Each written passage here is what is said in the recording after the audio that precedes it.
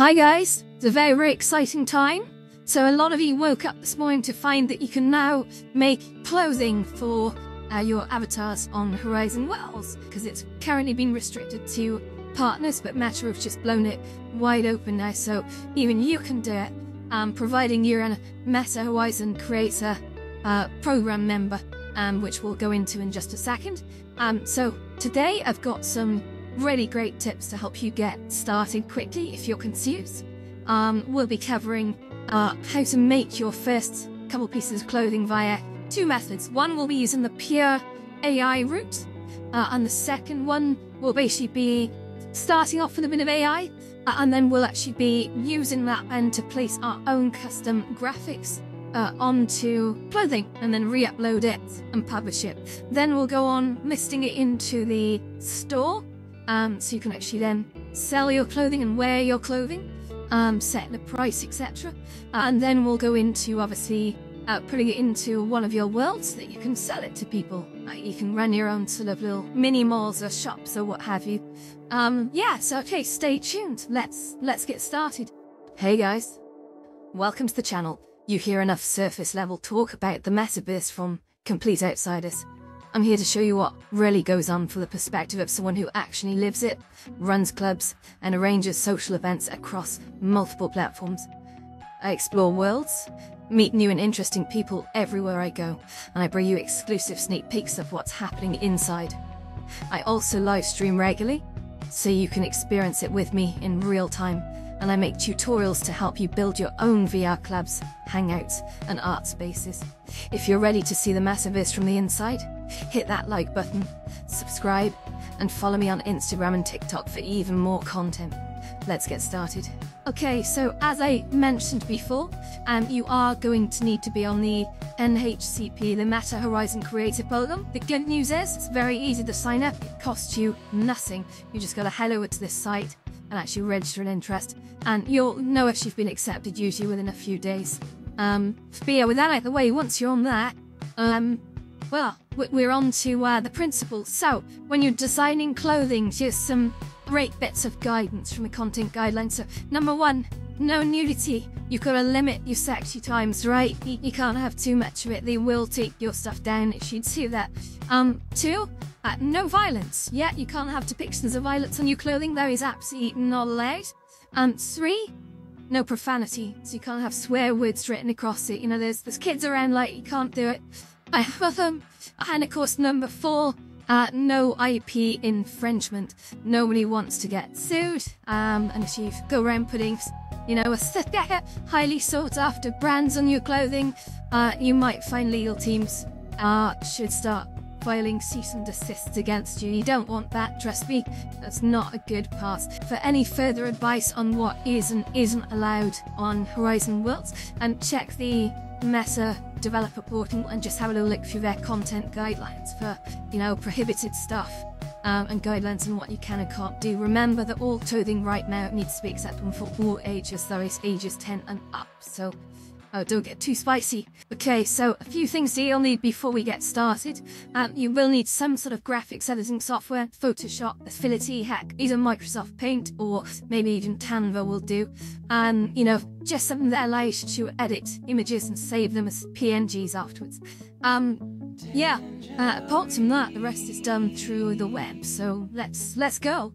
So first things first, you just need to point your web browser over at horizon.meta.com/creator/avatars. Now that'll take you into your account and into your sort of creator tools section, and it should show you any outfits that you've made already. Now, if this is your first time, probably now. Okay, so at the top right, you've got the Create Avatar button.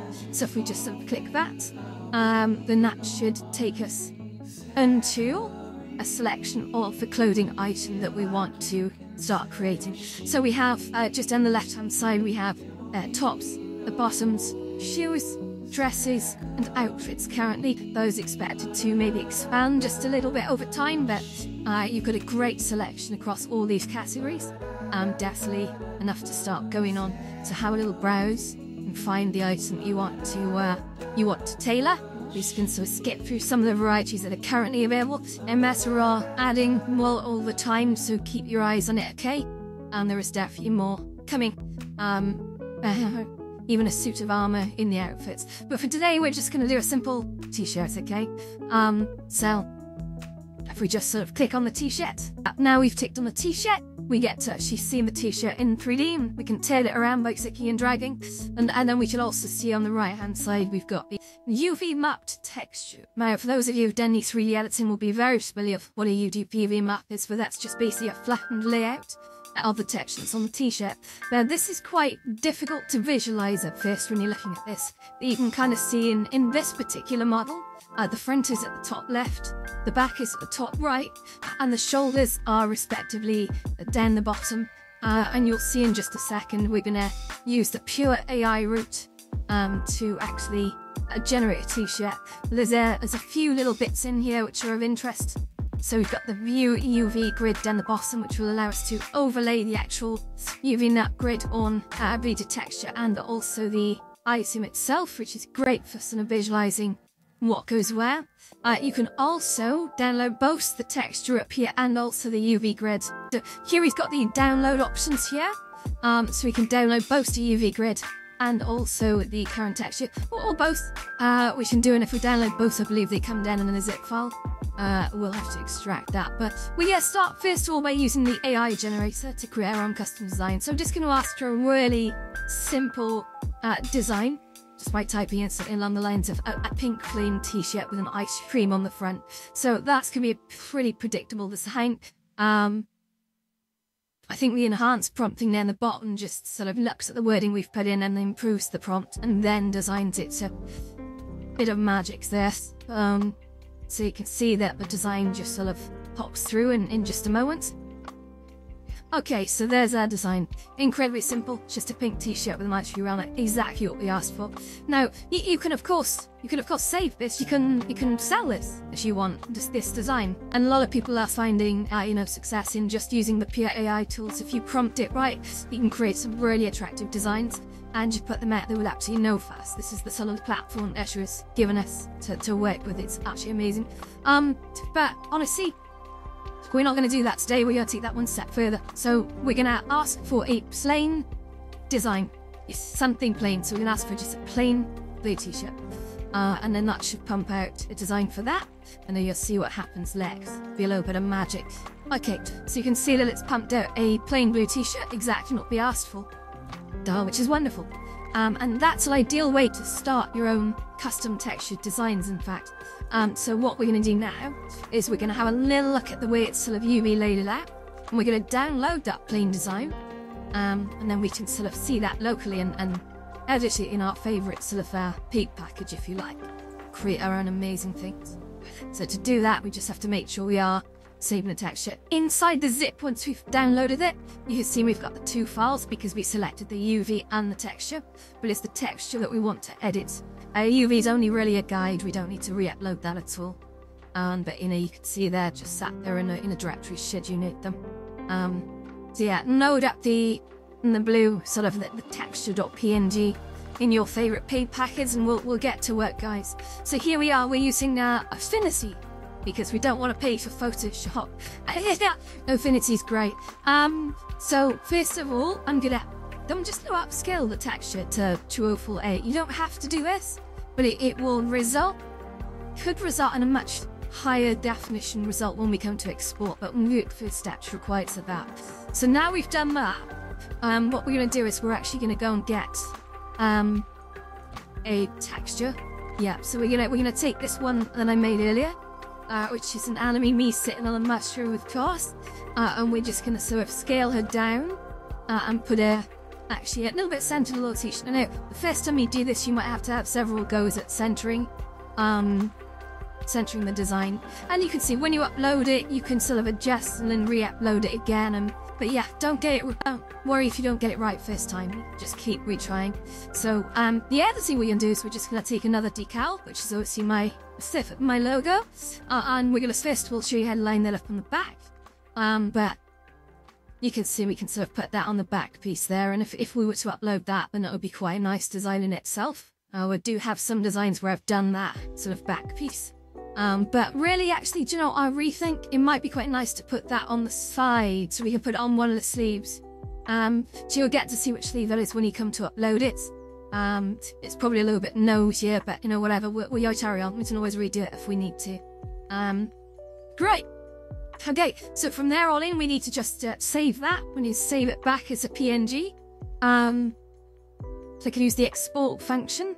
And what the export function will allow us to do in here is, if you have it, you don't have to do this bit, but you can, if you see just further down, the file needs to be below at the moment 2 megabytes, okay? It can't exceed that. So what we can do is we can keep adjusting the resolution just a little bit lower from our source, which is 2048, until we get it just below 2 megabytes. And that will ensure that we get a pretty nice high resolution result without sort of breaking the rules, without breaking the limit. Because if we try and upload something higher than 2 megabytes, it will stop us, okay? So that's really important. We have to make sure that we are playing within those rules. But yeah, at the same time, the higher the resolution you can get it, the better it's going to look in all environments. So just a point of note, actually, they can sometimes look blurry inside worlds because the renderer might source the image. But, you know, you might find that actually it's downscaling it to make sure the worlds you're in still run efficiently. So you can see we've now uploaded that via the upload texture file button, and that's looking great.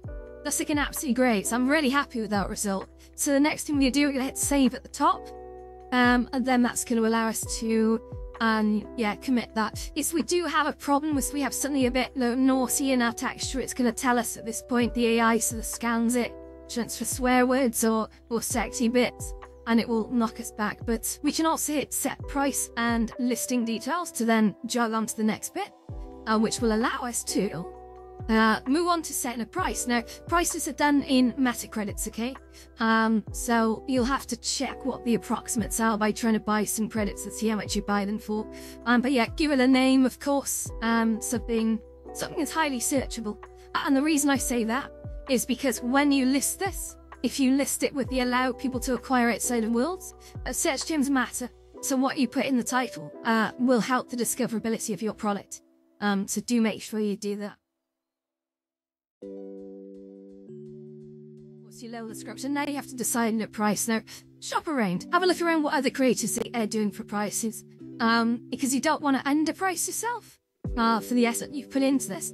But also, you know, if you overprice, then people just simply won't buy it. So you decide. That's going to change over time. And again, it's probably a good thing to leave, but allow people to acquire outside of your world's on. That means that it'll be listed in a general avatar store. It gives it much higher visibility. If you don't tick that box, you'll have to create a shop world, and that's the only place that people will be able to buy the item. So I would leave that on. Notice that all items have age ranges, and currently they're set to 10 plus, so all ages now went. So great, this is just the confirmation that we get to say that all went through okay. There's no listed in the store. People can actually buy that item. You can't currently search for avatar items in the overall store, but well, that's a story for another day. So now we're into the Horizon Worlds desktop editor. This is something that's available for free from Meta. If you haven't got it, do grab it. So we're going to go into the commerce section at the top, okay? And then we're going to list an avatar item. This is how we add it to the inventory of the world. It's very important first step. Now we can see the item, we select it. Just click the list button down the bottom, but that adds it to the overall inventory of the world. So if you go into that world, you'll actually see it in the shop screen. If you can't find it in the world, you'll notice this as you travel around. So next thing you have to do, once you've done that, is you have to go and grab an in-world purchase gizmo. So that's in the gizmos menu. And if you just scroll down a little, you'll see an in-world purchase. And when you grab that, you'll be able to see the item just there. That's cool. So that is, it's a bit of a multifunctional one, but so now we're going to set the actual UI property to a button, because you want a button that people can click when they enter the world. And currently nothing's displayed. Why? Because there's no item assigned to it yet. So we're going to do that now. So we've just set that to in-world items, and the t-shirt is our only in-world item. You can see now the price has appeared on it. So that's great, but that's just a blank floating price. So if we go into down the bottom, into your assets and go to avatar items, you'll see a model of your clothing, which you can just drag out and put into the display. So you can kind of couple that up with your price tag. It'll take a little bit of arrangement, but once you've done that, it's all there for you. Just move it around. Make sure the price tag's not inside the clothing. That might make it quite difficult to see. So you can put it just in front, above it, below it, however you want to lay it out, right? There's no wrong answers there. But yeah, once you've done that and you've got yourself a button, other people can go run up to and just buy that item for 200 credits. You're done. That's it. That's all there is to it. So yeah, I hope that was useful to you guys. I think in the next video what we'll do is we'll go into maybe how to stencil. So for example, with leggings, you'll notice that the butt cheeks are on either side of the UV map. So you have to use a technique called stenciling if you want, for example, one logo to cover both thumb cheeks spread across, because if you don't, it'll look honest and might meta line it up. So we'll go into stenciling on Blender. Join me next time. Thank you. Goodbye.